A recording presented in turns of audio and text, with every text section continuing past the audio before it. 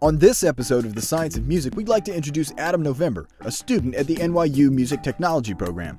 Adam's built an awesome homemade electric slide guitar, and today he's going to talk a little bit about the principles behind building and playing your very own. So instead of on a normal guitar where you press with your fingers against the fretboard to change the pitch, here on a slide guitar you use a glass slide or a metal slide or some other hard surface to create a new endpoint for the string and change the pitch.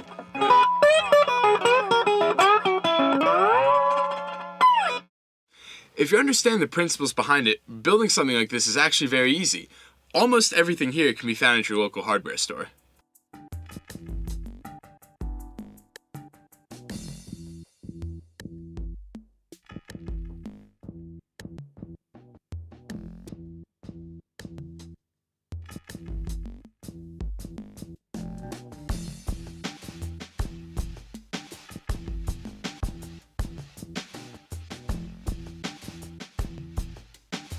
The only other materials you need to find are a guitar pickup, which you can buy at any guitar shop or take off one of your old guitars, a 1/4-inch input jack, which you can find from Radio Shack, and if you want, a handy little clip-on tuner.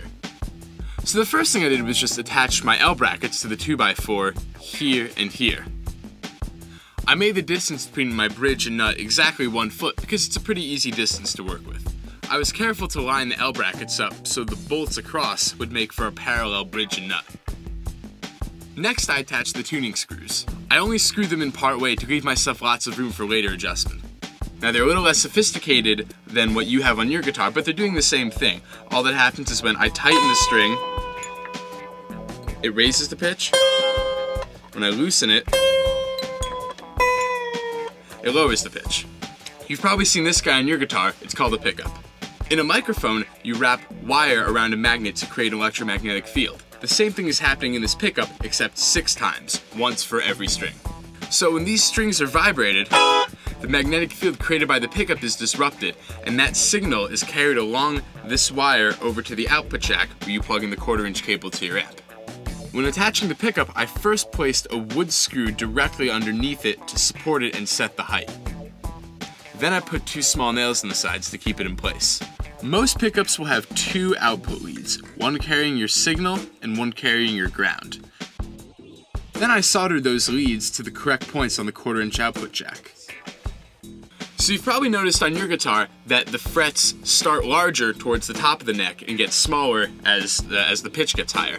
And that's because those distances between the frets are measured specifically to create a certain string length, which will create a certain pitch. So I've scaled down those distances to make fret markers of my own. I only picked 5 frets to mark because I didn't think it was necessary to put all 12.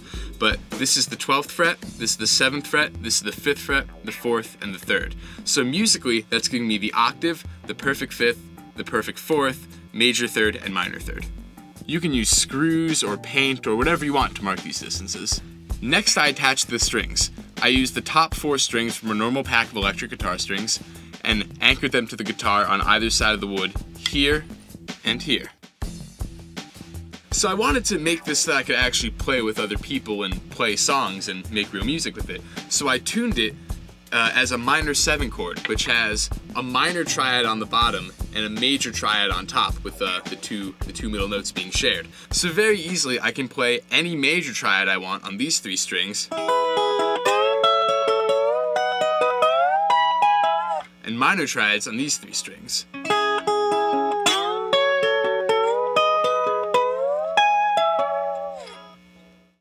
And there you go. Now I've got my own hand-built slide guitar.